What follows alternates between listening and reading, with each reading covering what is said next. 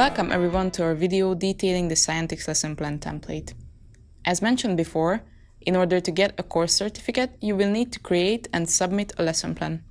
Whilst you will be working on filling in the lesson plan throughout the whole STEM is Everywhere MOOC, you will only have to submit it during the final course activity in Module 4. A lesson plan is a detailed description of an entire lesson from beginning to end.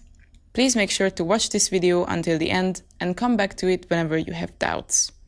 Let's start then. The first section is for the title of your lesson. Give a title that describes your lesson well, but isn't too long. Remember, this will be the first detail that anyone will see of your lesson plan. Under the section called Authors, you can add your own name, or if you are working in pairs, please don't forget to add both of your and your colleague's name. Remember also that if you do not add both of the authors, it will count as plagiarism. The next section is where you attribute a license to your work. This is especially necessary if you wish to be published on the Scientix repository. Note that the Scientix repository mainly publishes under the first option. We do not recommend the last option. In case you pick that one, your work will not be translatable. You can pick a license option by reading the criteria carefully and then putting an X in the box, or highlighting the option you choose. If you include images in the lesson plan, please make sure to add the source and licenses under the picture itself.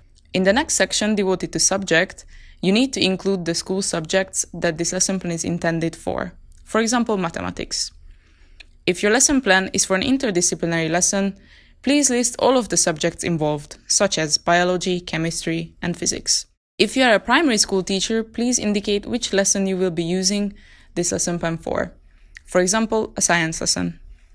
In the next section, you are expected to describe the aim of the lesson. Your description should not be longer than a few sentences. Remember that a lesson should have only one or two well-defined aims. For example, by the end of the lesson, students should be able to understand photosynthesis and develop their cooperation skills. Under the section for the age of students, please include the age group you intend this lesson plan for. This could be anywhere between 3 and 21 years old. In the section devoted to time, you can indicate both the preparation time and the teaching time. The preparation time can take up to several hours, especially if your lesson plan requires research. The teaching time should be equal to the time of the lesson. You can plan for more than one lesson. In this case, please indicate how many lessons the lesson plan entails and how long each of these lessons are. For teaching materials, include all the extra tools you are using for your lesson. This could be online, websites, online games, or even a Google folder. A teaching material can also be offline, such as glue, paper, and scissors.